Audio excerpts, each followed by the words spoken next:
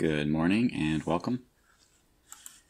So in the second video I added an orange colored wake behind our player as it moved.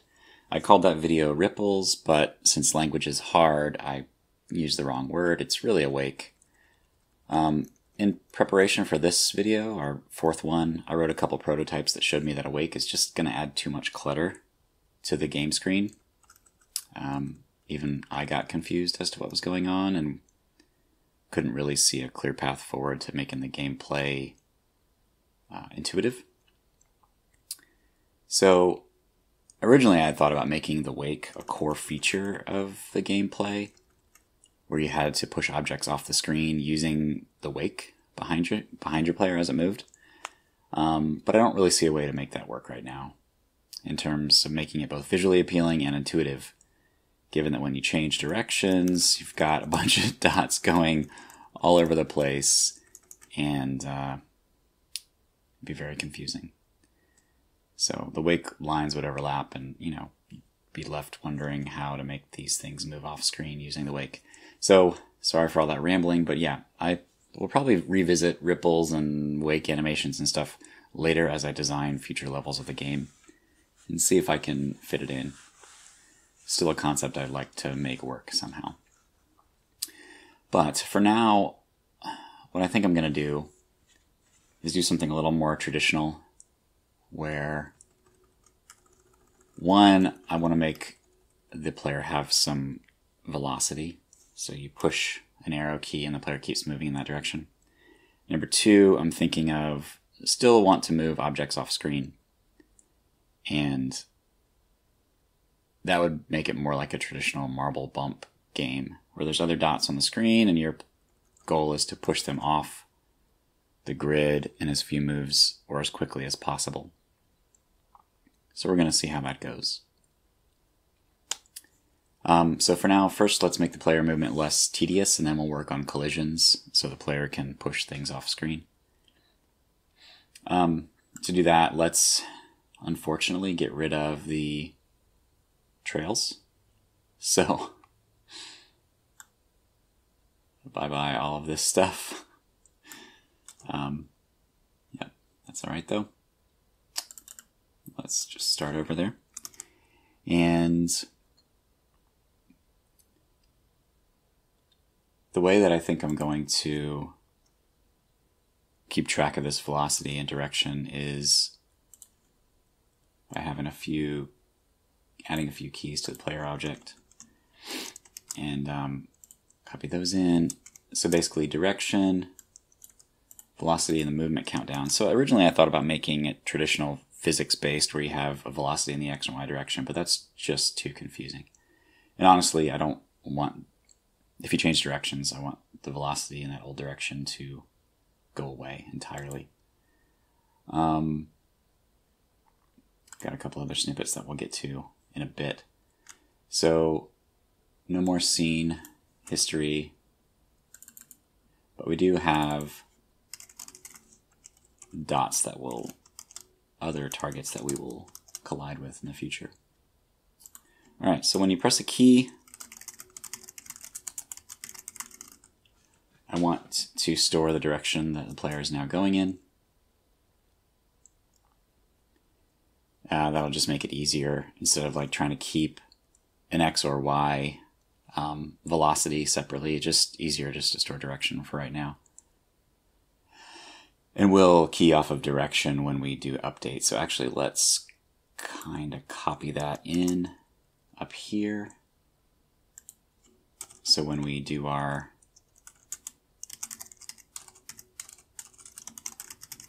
movement, we'll do that.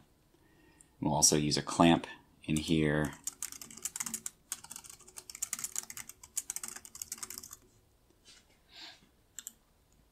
Okay, so when we do a key press,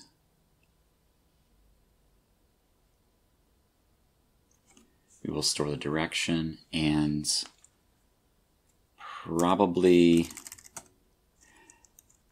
so here's what I'm thinking is the default speed be 1 dot per, let's just say 4 frames of game animation. And So every time you change direction, actually that probably should be that. And I'll get rid of these. Okay. Again, yeah, I've kind of thought through this, that way I'm not boring you with a whole bunch of thinking on the spot. So when you change direction, the movement countdown goes to 0. And the movement countdown, the whole point is if player has a direction, it's not 0, and player to movement countdown is 0, then we're going to calculate movement.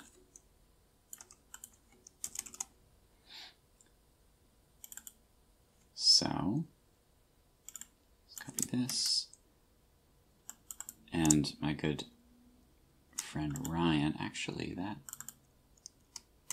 want this to be match case. Nice. Ryan taught me about Control D. So direction is up, then we'll go that way, and I'll clamp to the grid boundaries later because we want to clamp after we adjust positions for collisions, so we don't want to do that too early. Alright, if the player is moving up, then we will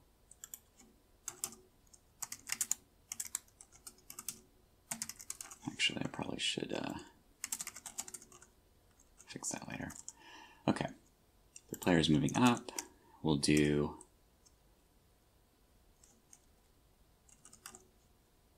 that's what I was thinking. It needs to be that. Okay. And then these are tentative directions, so I'm not going to store them in the player object yet.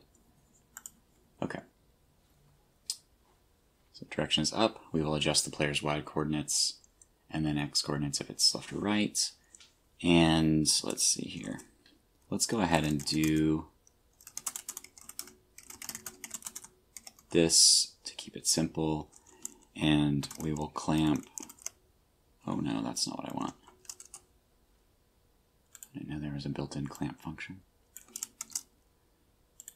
but I've never seen it before. Let's see. And then up here. Oh, why did I do this the old school way? It's so weird. Hey, okay, it's a little more less surprising. Okay, player.x, and we're going to clamp it to 0 and 23.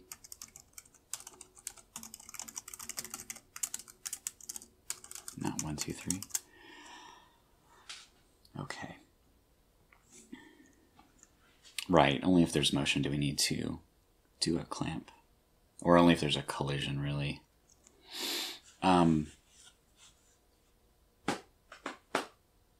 Okay, if let's see, if player has a direction, actually I probably should do what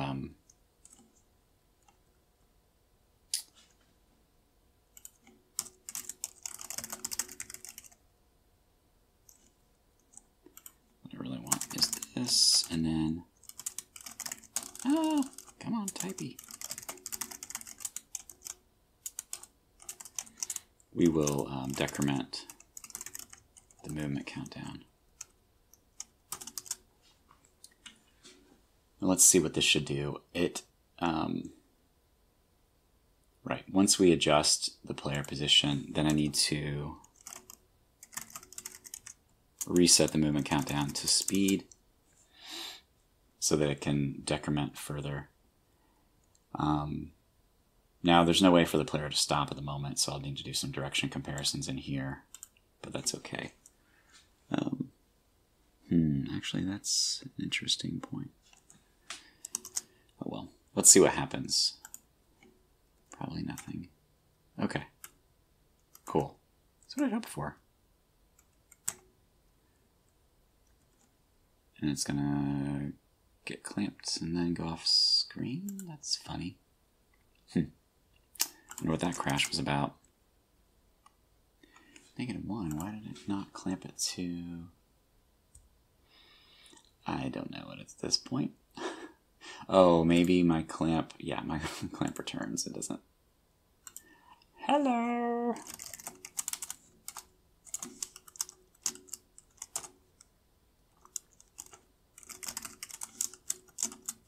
It doesn't assign in place because, yeah.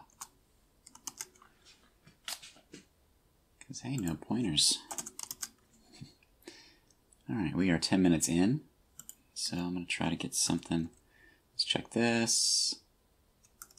Okay, I'm pressing repeatedly does make you go faster, all because we set the movement countdown to 0. That's funny though. Oh well, that's a little quirk of gameplay, I guess. 10 minutes in and I still haven't got to collisions. Let's try to do that real quick. So, I think I have some other targets up here. Actually, just copy the player target. Where's it at? Here we go.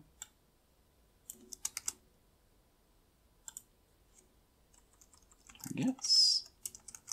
There. We'll do this one at, I don't know, 25, and it is stationary, so we will not have it move at all.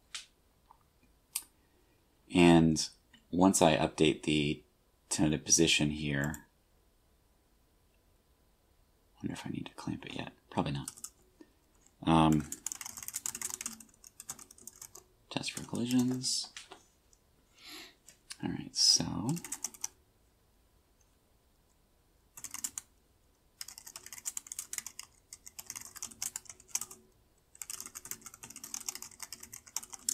since I always second guess myself. Okay, so target in there is doing by index.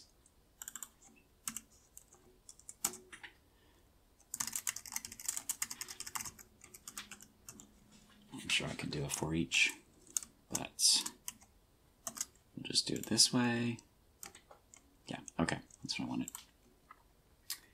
Alright, so collision test, I want to do just this simple function here, compares x and y. Not there. No. Up here. There we go. Alright, so if collision with target from our tentative player x and y position, then we will likely transfer the velocity and bump the target that was collided with. So I do have a transfer movement function here that will just drop in. May need to tweak it a little bit, but okay. Now the problem is transfer movements. No, that's fine. It just copies in direction and stuff. Okay. Transfer movements from player to target, and this will copy in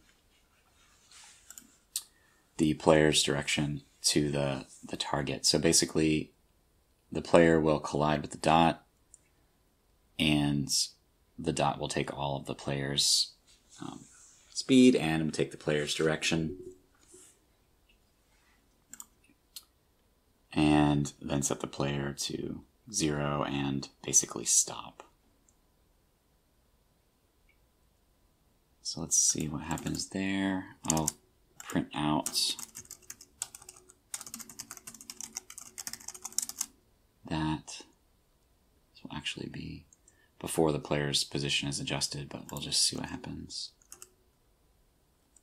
Right, I need a target.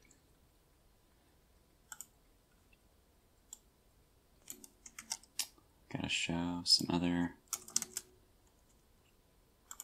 targets here.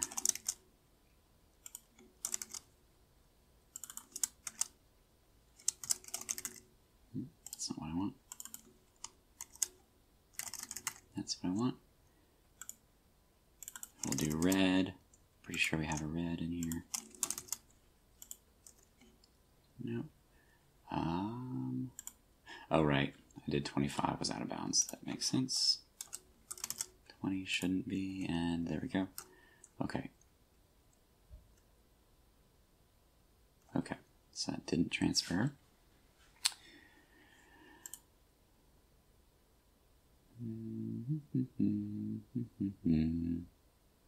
Oh, I'm not actually updating the target positions now, or I'm not doing target motion, like this stuff here. Yeah, I need to do this a little bit better. For now, let's just copy this. Actually, need to copy it into there. For all those guys.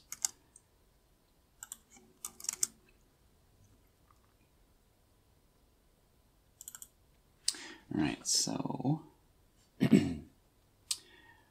we will, we'll do collision with other targets later. But for now, we'll just change all these to target and make sure that's what we want. All right, looping over the targets. If they have a direction, which it should now, and the movement countdown should be 0 after the collision. Then we will set the tentative X and Y position. Actually, this should update the position right after the collision. Clamp it to the boundaries, which we don't actually want to do. We want to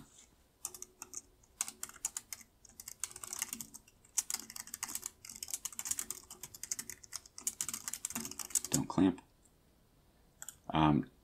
Then let's see, reset the movement countdown so it keeps moving. Decrement it at this point, and then do that. So let's see what we get.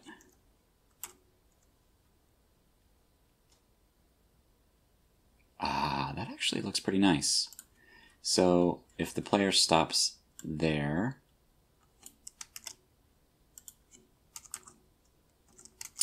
at X20, let's do the other one at Y15. So once I bump, I can change direction and knock the other one off. Cool. That's not so bad, really. I'll do one more. And maybe next video we can do collisions between them. That'd be pretty cool. Let's do this one at 20. All right.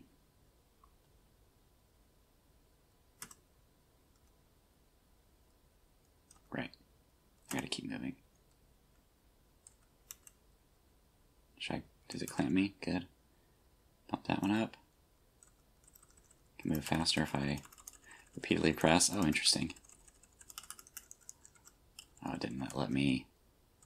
Oh, right, because the I got in front of the dot, and then the dot was still moving, and it didn't test for a collision with me. Because, yeah, I moved first, and then it didn't test for a collision with me here. Yeah, okay. Once I add dot to other thing collisions, we can have it where I can bump a dot back and forth. That would be pretty neat. Okay, I think that's enough for now. You can probably hear my cat wanting to leave my office now. Thanks for watching. Hopefully this was a little interesting, even though I was deleting a bunch of code and muddling through some new stuff. Cool. Thanks for watching.